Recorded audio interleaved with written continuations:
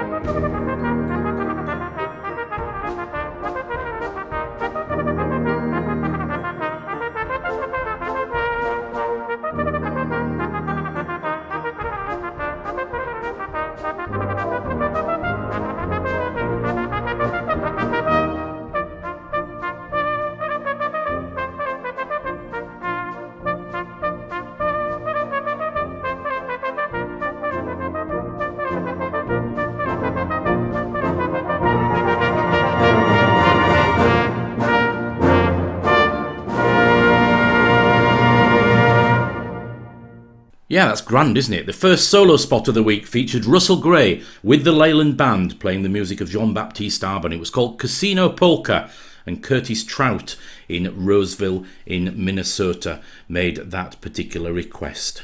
Auntie Dot's up next. She's in Beverley. Hello, Flower. How are you doing? And you've requested a lovely piece of music, which you remember very well from a lovely film back in the late 70s. I think it was 1978, Dot, to be honest, when this one came out. Written by Stanley Myers, and Derek Broadbent made this lovely arrangement for brass band, played here by the Shepherd Group Band. Cavatina from The Deer Hunter.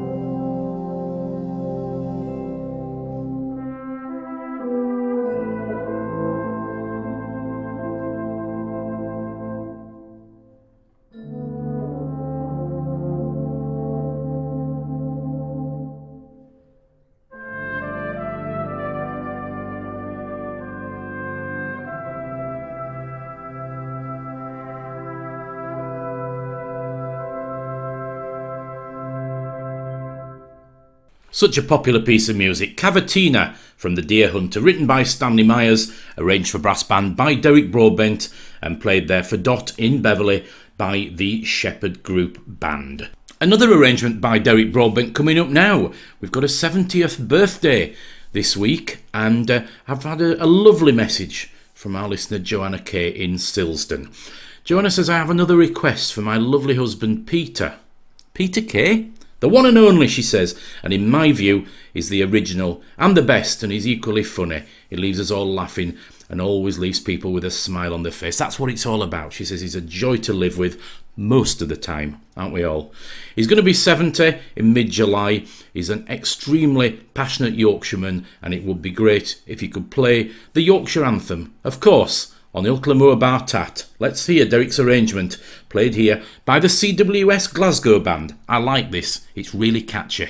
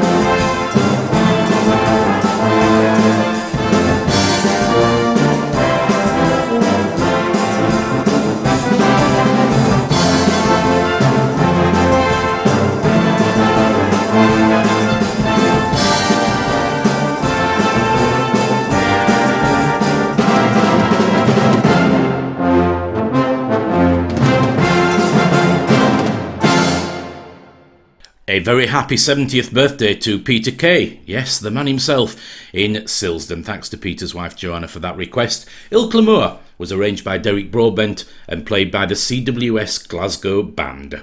What are we talking about this week? Well, I've been making lists for a little while. Some of the things that keep cropping up. And, they're just general observations. Some people will call them moans, and that's fine if that's what you do. But they're just Oiley's observations. Here we go. It's really just a list of everyday things that present themselves in people's lives. And you go, really? Online booking fees. Now, I get really cross with this because you're doing the work, it's self-service, and you will get an email to print tickets off at your expense. So why is there a booking fee? Why is it that there's a booking fee? You know, you go and book a a theatre ticket, and up comes a booking fee for a few pounds. And this, these theatre tickets are not cheap now. Let's face it. You can go to a show in London now, and the best seats, anything from £90 upwards, and upwards. Why the fees? Just include it in the ticket price. Service charges. You go into a restaurant, and there's a percentage, discretionary, okay, but nevertheless a service charge added to the bill. It started off in America, did this, and it's creeping in here in the UK as well, particularly in the bigger cities. And you're presented with a machine to pay on your card, and there's usually 4 boxes. How much do you want to tip? I mean, one of them is 0, but you shouldn't be forced into tipping. It should be up to you. If you've had good service, I do. I always tip if I've had good service, but if I've had bad service, then no. Hospital parking. Now, unfortunately, my little grandson had a bit of an accident the other week. He was fine, but he had to go to A&E. And it was 7 p.m. in the evening, and it was 2 a.m. before they left the hospital with him. And they were charged £8 to park the car for an A&E situation. I think that's utterly disgusting, really, at 7 o'clock on a night for someone who's in need. And I also don't think it's fair that the lovely staff who look after people in the time of need have to pay to park their car at work. I don't agree with that. That's my own view. We're lowering your energy costs. Yes, I got this email the other week. Wonderful. From the 1st of July, your energy bills are coming down. Well, they will be. It's summer. We don't use much energy in summer anyway, do we? But I'll bet you anything that I get an email in October or November saying that they're going back up again. It's a play on words, and it happens every year. Final one for now, car insurance. One of my daughters has just had to renew or rearrange her annual car insurance, and it has nearly doubled in price. The renewal notice came through, and it was almost double. Look after your existing customers rather than trying to get new ones would be my message to the people out there who run any business, really. We ended up getting it slightly less than what it was last year, just by shopping around, full no claims discount and all this. And they're starting to take all sorts of things into consideration, these insurance companies now. They basically only want clean business. More of these to come in a little while, but now coming up, we got here, our Becky. Our Becky's going to New York in December. Have you been to New York, Hoyle? I have. I've been several times, but I've never been in December when the Christmas tree is up at Rockefeller and the ice rink. I've been in November and I saw them building it, and I would like to go, but it's a bit cold for me at that time of year. I don't like cold weather. I really don't like it. Becky says it's my first visit. Can you play something which is suitable for a trip to New York? Well, this absolutely is. Another great arrangement for brass band by Alan Fernie. I'm actually playing on this recording as well with the Linley Band. This is called Broadway Spectacular.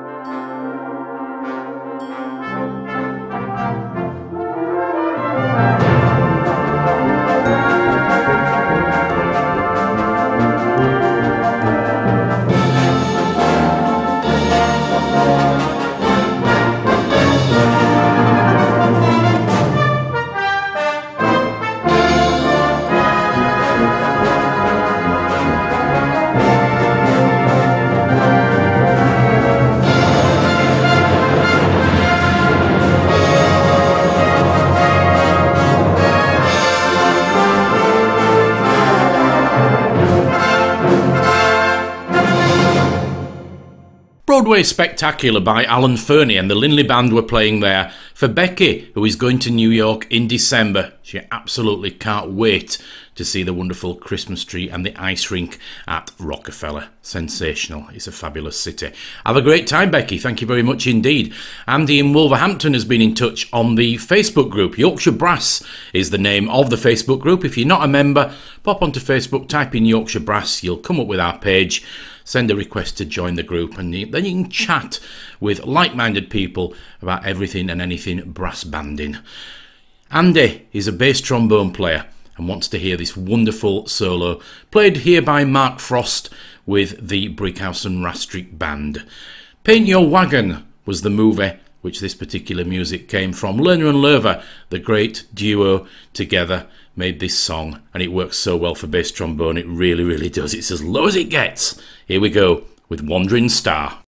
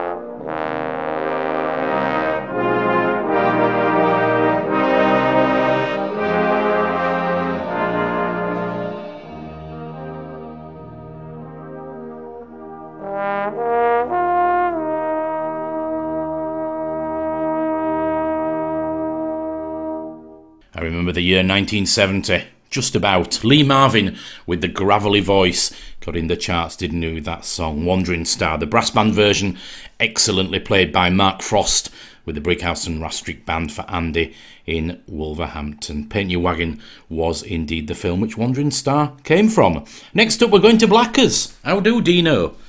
haven't heard from you for a while, my friend. Hope you're doing really well. Dean says, I used to love this particular programme on TV. After Grandstand and the local news on a Saturday tea time, I was absolutely besotted with the particular car that this character used to walk into at the beginning and the end of the programme. Could I please hear the music from the Pink Panther? Well, you certainly can. This is called In the Pink. The music of Henry Mancini has been arranged for brass band by Mark Jackson, and the Yorkshire Imperial Band are playing.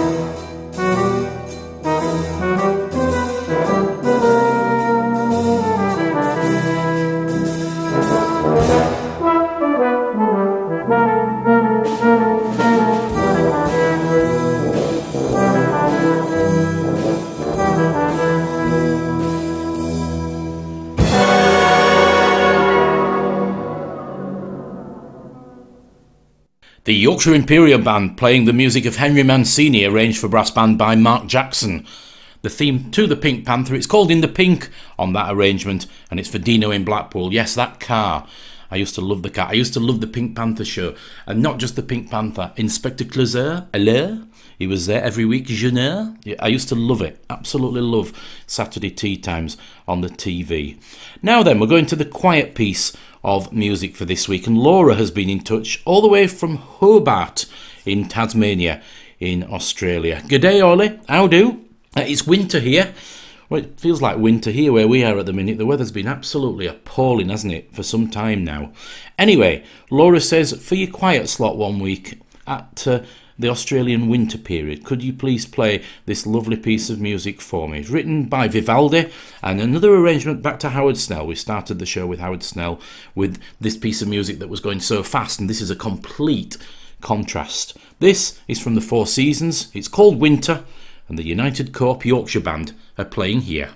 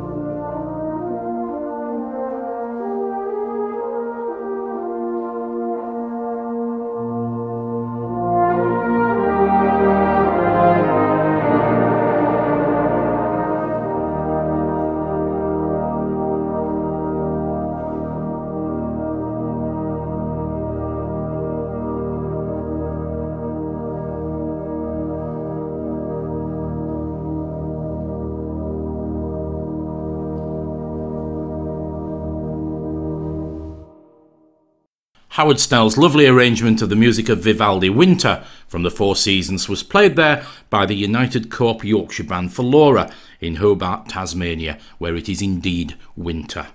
Back to this list of observations, witters, natters, silly little things, really, but they can be really irritating.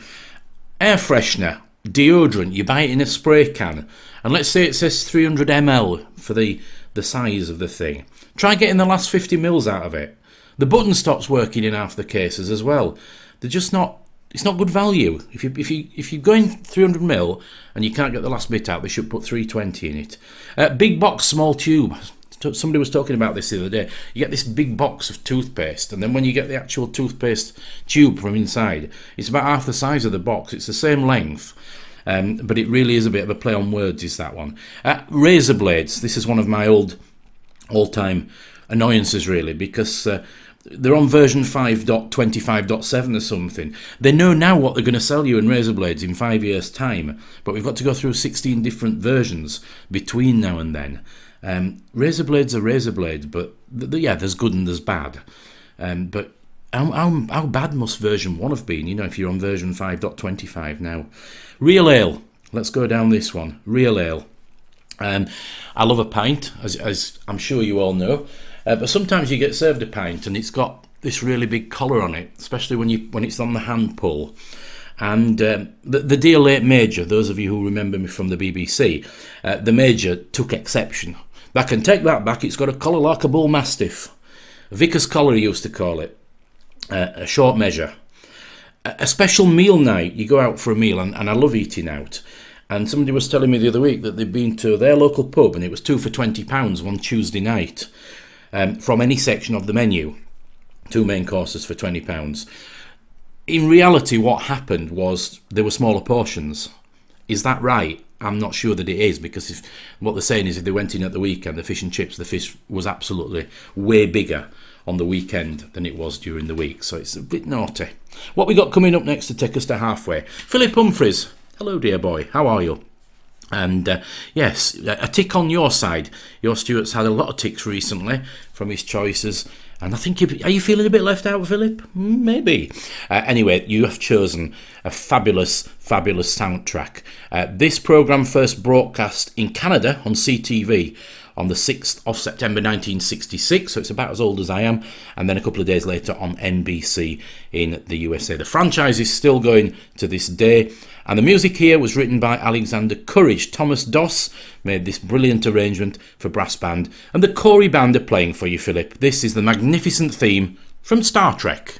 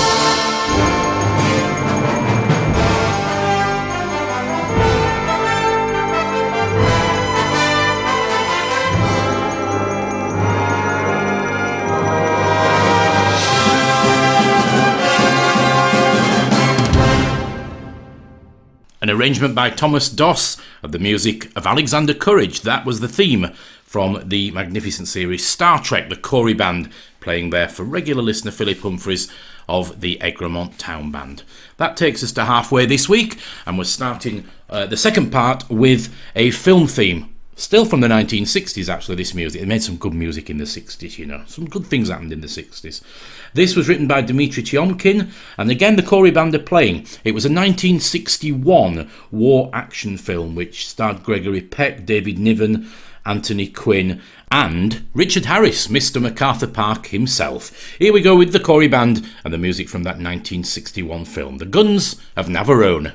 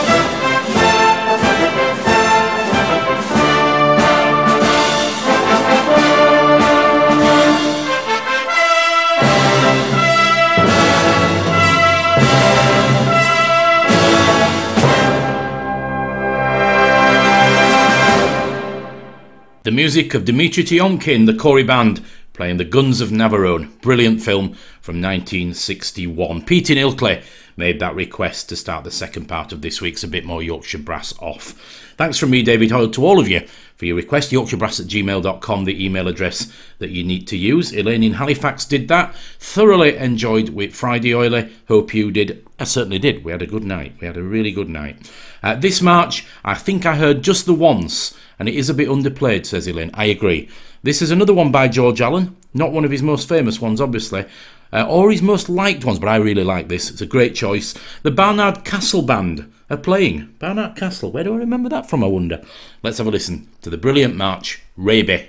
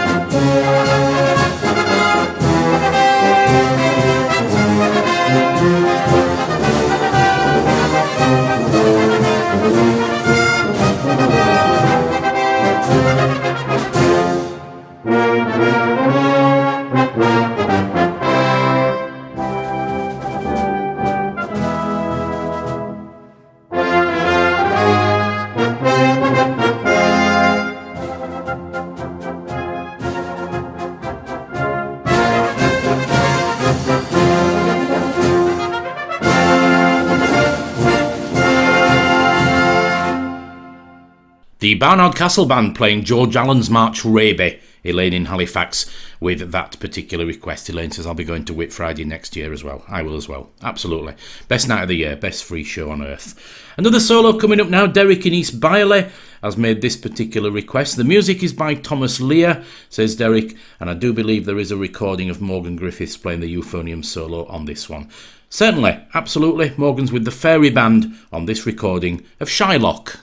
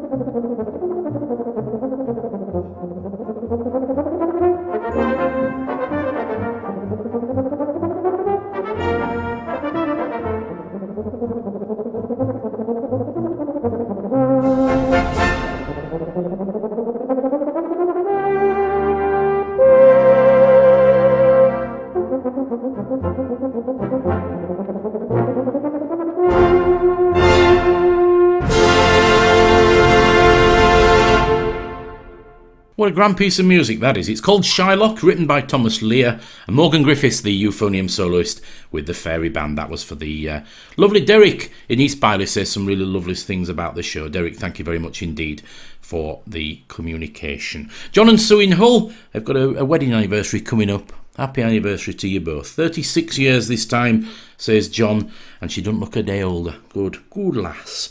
Now this is our heritage track of the week. Peter Green made the composition, and I just think this works so well for brass band. It's underplayed very, very much. The Lockwood Band, sadly no longer with us. Peter Kitson conducting on this recording of Black Magic Woman.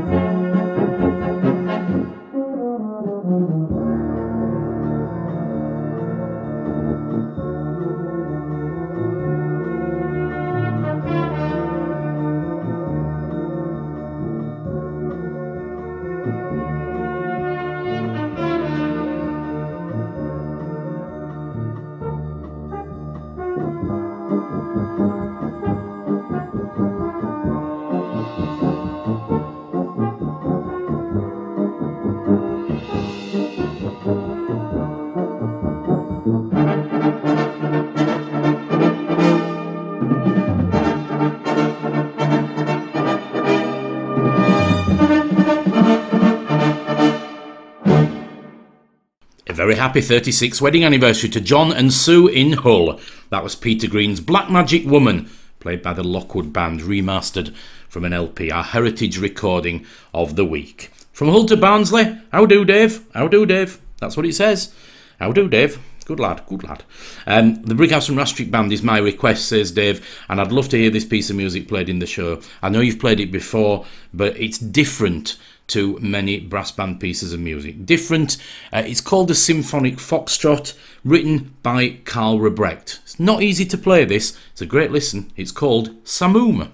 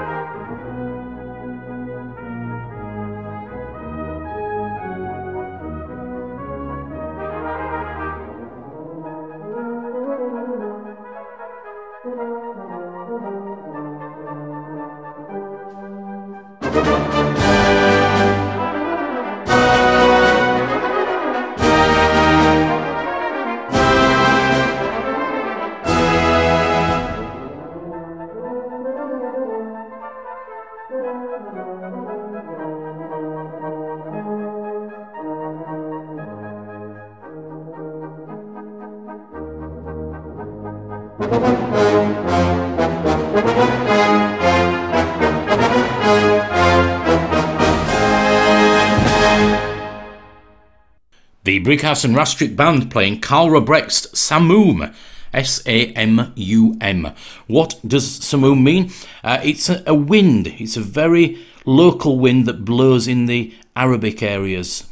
Jordan, Iraq, Syria, Sahara Desert, that sort of area. Great piece of music. Absolutely super. Time for another solo. Now then, who have we got here? Paul's in Vancouver. We're going about a bit today, aren't we? Paul in Vancouver says, could you please play me this piece of music by a Brazilian composer who I can't pronounce, but will you have a go at it, Oily? I will. His name is Zequinha de Abreu, and we're going to hear Jim Hayes on the cornet here with the Cooperative Funeral Care Band. Brilliant piece of music. Tico Tico.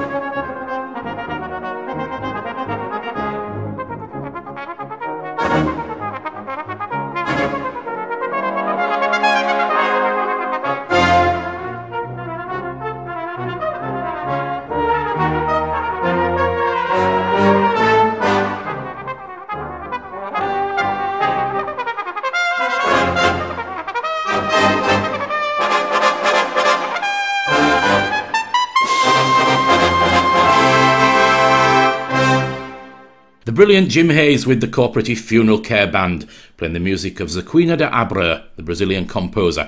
That was Tico Tico. What is Tico Tico? It's an American sparrow, which is found in areas such as southeast Mexico. You learn something every day, don't you? Now then, Helen in Droylsden. Happy birthday to you, Helen, this week. You are going to be 50. Wow. You would like to hear 80s pop. You sent me a list of artists that you really like. And right there at the top is Michael Jackson. Well, I've got a montage for you. A montage arranged by Frank Bernards and played here by our friends from Belgium, brass band Willybrook. It's called King of Pop, all about Michael Jackson.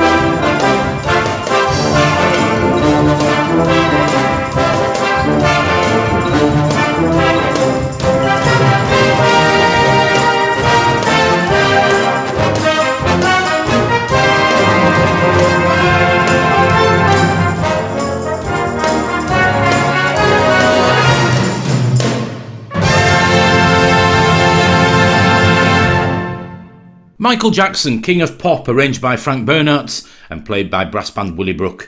80s pop music, please, said Helen in Droylsden as I celebrate my 50th birthday. Helen, have a fabulous birthday. Know you're having a party. Sure you'll enjoy that too. Michael Jackson was right up there on the top of the list that you sent in of performers from the 1980s. You've got a great taste in music, by the way.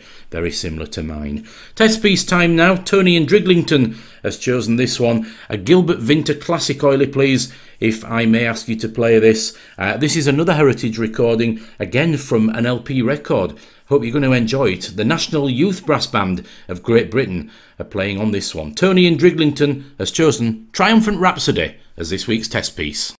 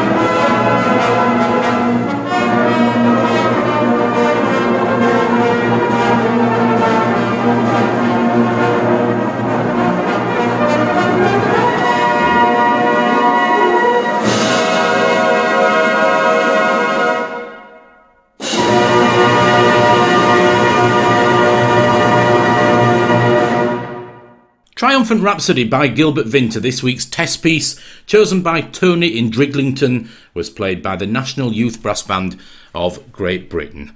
Let me just finish this list off of observations, natters, whingers. I once paid a penny each way for a flight and only went there for a day. It was to Dublin and back. And there were some people sat behind us and they'd paid a penny each as well, each way. And then ordered 6 gin and tonics, and it cost them £9 for a gin and tonic, and the gin was served in like a little plastic bubble that you had to burst. Yeah, these airline things, like £45 to put a bag on a flight and £13 to sit together. It all adds up. Anything in an airport adds up, really. The prices are just so expensive. I just go for the meal deal when I'm getting on board a plane on a short flight, because that's the best value there is in an airport. How about in a concert hall? You go in, don't you, looking forward to the event that you go in. And I went to see Peter Kay the other week, and the 2 pints of beer, one of those big plastic glasses that when you get hold of it, the beer comes over the top anyway and ends up halfway down your trousers. £18, 18 quid for a 2-pinter in a plastic glass. I made it last all night. A pitcher of beer, you get this as well sometimes. Especially abroad, you see this thing come up and it's advertising this big jug of beer. And then when it comes to your table, it's got this real frothy head on it. And when it doesn't have 4 pints of beer in it, I think that's a bit of a con. Minibar. A minibar in a hotel. Sometimes I just look at them and I go, how much? Some of the prices in minibars are crazy. Deck chairs on the beach. Now, I'm not one of these people who wants to carry a deck chair around all day with me. I was in Cornwall the other week and it was £1.50 an hour for one of those striped wooden deck chairs, which I didn't think was so bad really. It was a lovely day and people were just sitting there enjoying the lovely harbour down there. So I'm quite happily with that. And the final one, rail tickets. How is it? It cost me £14 to go to Manchester. And it cost me £27 to go to York from the same station. And the journey time is exactly the same. I don't get that. I would like to see the railways go back into public ownership And if they do, I just hope they make a better job of the pork pies than they used to do. They used to be awful, didn't they? British Rail pork pies. Oh dear. Alison in Huddersfield. Hymn tune time. You've chosen a great arrangement of a very popular hymn indeed. Gough Richards made this arrangement and the Wingates Band are playing Crimond.